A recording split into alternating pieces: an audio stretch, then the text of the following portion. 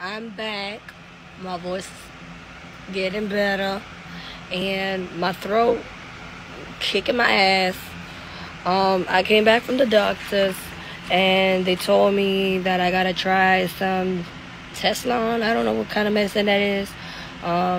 They want me to try out Zyrtec, because usually I be taking Benadryl, and some nasal spray or something. But I had taken a COVID test. It's not COVID. I came out negative. It's great. Things are getting good.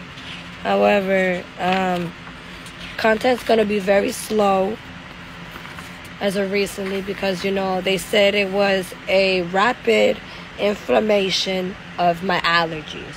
So it's because my dumbass keeps leaving the freaking window open. So for anybody that's in this hot ass weather, close the damn windows.